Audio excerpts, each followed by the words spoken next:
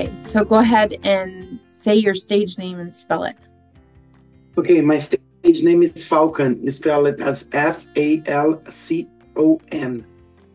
Okay, and we're going to go a little off script. How did you come up with the name Falcon? Well, actually, that's the translation of my last name. Oh, I okay. Yes, my first language is Portuguese, so my name is Julio Falcão, which Okay. translates to falcon, like hawk, like the bird. Yeah, got it. Okay, cool. I always like to know the background of interesting names. Okay, so how long have you been performing? I've been performing professionally for, I'd say, 20 years now. Okay. Yeah, I started in 2004 back in Brazil while I was still doing like side gigs and different jobs. And then I started my music career. I didn't take it very serious at first, but like it picked up very, very fast, very quick. So here I am now. I'm full So time. you're just one of those naturally musically gifted people. I think so. That's Yes. great. So who were some of your musical influences? I started like I first wanted to be a musician when I started watching like Pink Floyd videos. My biggest influence for sure is Pink Floyd. I'd say David Gilmour, like the Pink Floyd band leader, the vocalist and guitarist. Mhm. But I have a broad like kind of taste for music, so I listen a little bit of everything because I don't only play. I like producing. I like recording. So when you kind of put in a box with just one genre, like I think you limit yourself, right? So I try Mhm. to listen a little bit of everything, like folk, rock, pop, rap, a little bit of everything, so I can mix and match and get those ideas that really resonates with my craft and the way I like things. So that comes out in your music then, in your performances. Yeah, I think so. I think that's a result of what I like to hear. I like to listen. Sometimes that kind of paved the way, right, for what you're going to like. That can change a little bit. Sometimes we listen to something new and like, oh, I should do this well. Like playing um, in town, I do a lot of covers. So sometimes I'm really into like what's going on, what people are throwing like lately, like new, what's the new hits. And Mhm. sometimes I listen stuff like that I really like, oh, I should add this to my repertoire, right? That's great. No, Yeah. that's great. So what is it about being a northerner that helps shape you as an artist? Well, I try to pay attention to what people do around here and the Mhm. way the kind of music. I can tell there's a lot of country around here, Yeah. so I've been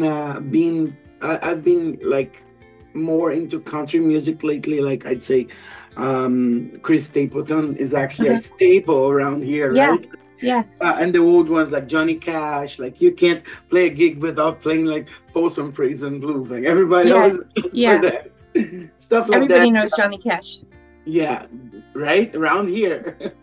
So I'd say the new ones like I just discovered this guy Tyler Childers. It's amazing, like songwriter. He puts so much emotion into what he doing. So um, you can't just ignore that. Like you listen to the music and like, oh, this is beautiful. So I learn a song or two here and there. All the time I try to incorporate like new things so people don't get bored and see me playing because I play a Hmm. lot around town. So I try to be as diverse as I can, right? Yeah. And play more variety as possible. You want to keep it fresh for your audience. Exactly. Yeah. So they I keep try coming back. never. I actually have that commitment. I never play the same show. Like I don't even have like a set list. Oh, okay. I get to a place. I just like start strumming my guitar and whatever it comes to my head. Like and I like, oh, I just played this like yesterday. So Hmm. no, I try to skip those. That I don't want to overdo or overplay stuff. Yeah. I have a wide variety of repertoire, so why repeat stuff if you can? There's those that people always like expect from you, like they like, oh, can you play that Pink Floyd song or that U2 song that you play, or something like Eagles? I usually I played this one more often, but it's not that I really go. um, I really think of I gotta play this. It just happens, you know. It just happens. But Yeah, I still try to be um, as more fresh and diverse as I can. that's great. So what is your opinion of a fantastic performance? As in, what makes you think, wow, I nailed that one? And you kind of touched on that a little bit, but if there's anything else you want to add, that would be great. Personally, well, okay, I'm gonna just paraphrase an artist. I think it was Elton John that once said, "And every crowd has the concert that they deserve." So Oh, okay. sometimes I'm playing for like two or three tables, but people are so engaged.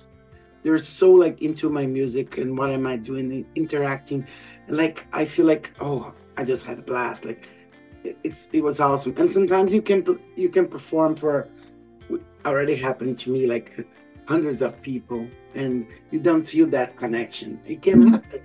So Yeah. it's not about the how big is the crowd or how you're feeling that day. The music has this power of, you can just like flip that switch and out of the sudden you just feel like amazing, you know.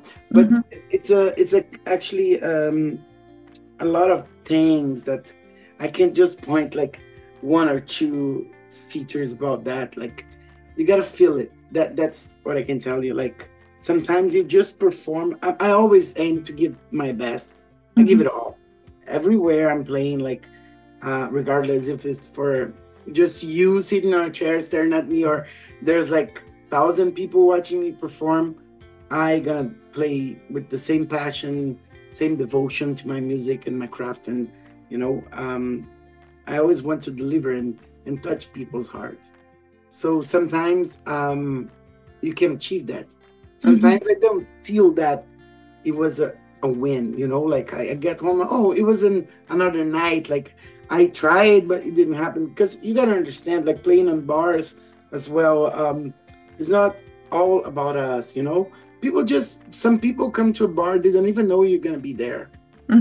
So sometimes they're not into that music. They just want to gather or go for a meeting or go for quick dinner and buy.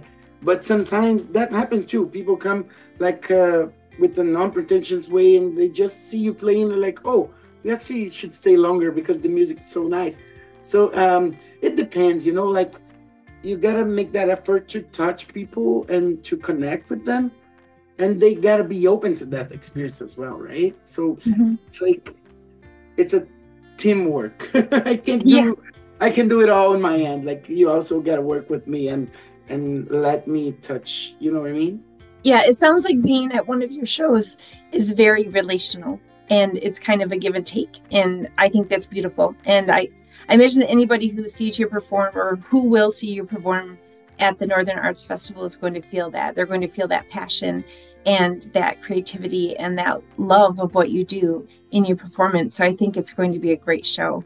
Well, Amy, one thing I can promise you, I'm gonna give it all. I'm gonna do my best, and I'm gonna try to really touch those hearts there. And I hope a lot of people come and watch it. I'm sure they're going to appreciate it. Thank you so much. Thank you so much for being part of Sudbury Performance Group's Northern Arts Festival. It's going to It's be a great always a show, and we're pleasure. happy to Thanks have for you. having me. Yeah, Thank it was nice to meet you too.